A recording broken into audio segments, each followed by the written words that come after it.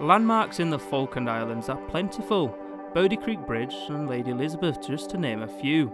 But one that is tucked away is the Whalebone Arch, situated in Cathedral Green in Stanley.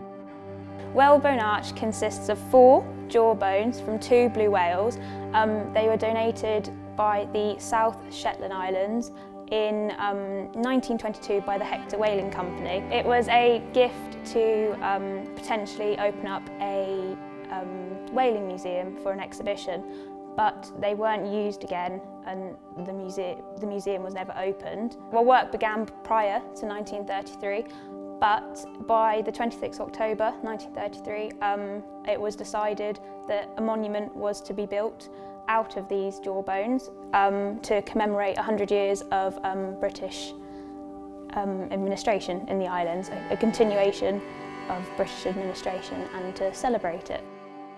As of 2020, the monument has stood proudly, battling the elements for 87 years. Inevitably, the arch has had to undergo numerous restoration works. In the 1990s, the bones were yellow due to the high doses of UV radiation, as well as prominent cracks and blistering. The bones were removed and placed in the parish hall.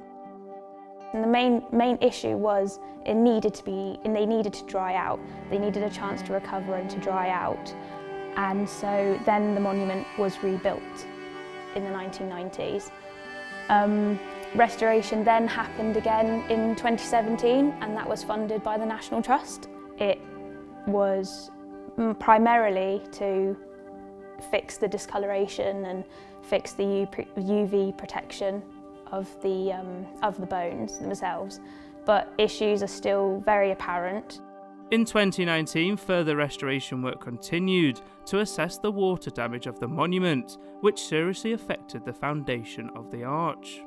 So within 2 years of restoration from 2017 to 2019, it is blistering already, and it will continue to blister, it will continue to have UV, it will continue to be affected by the UVs. So hopefully in the future, it's going to be a change, but what we would like to see is the bones come out of the ground and placed on a plinth or something to keep them out of the ground so they're not absorbing excess moisture that they need to.